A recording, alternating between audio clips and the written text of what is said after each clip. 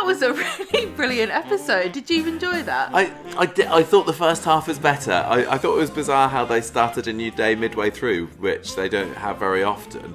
But I really, really, really loved the speed dating bit. I was going to say speed dial then. Steve walking down the road to Staying Alive, Glenda schmoozing about the pub blowing petals at people. That was all fab, but the flashbacks and everything the next day didn't enjoy as much. I really enjoyed it. I thought it was fantastic. It was directed by Jason Wingard and written by Joe Turner. There was some really good direction in it, I will give it that. And Joe Turner wrote the 50th anniversary tram crash Interesting. episode. I'm looking forward to seeing if this is more of a proper story for Glenda, because she's been very underused so far since she started.